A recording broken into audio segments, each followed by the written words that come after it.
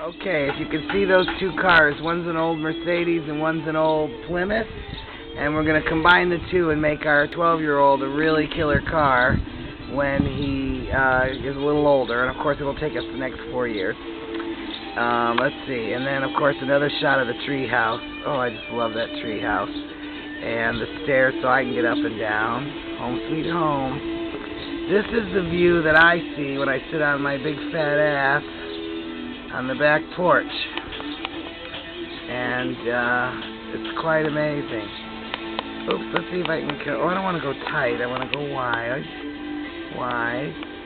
and then around. Yeah, I'm still working on that table, and I'm doing some arts and crafts today.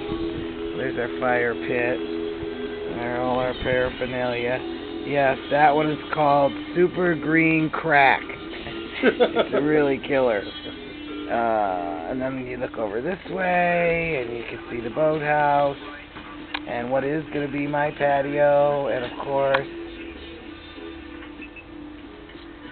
through the bars of the bird cage, you can see the teepee swing around, and we'll end with the moose's head, or the cow's head, or whatever it is,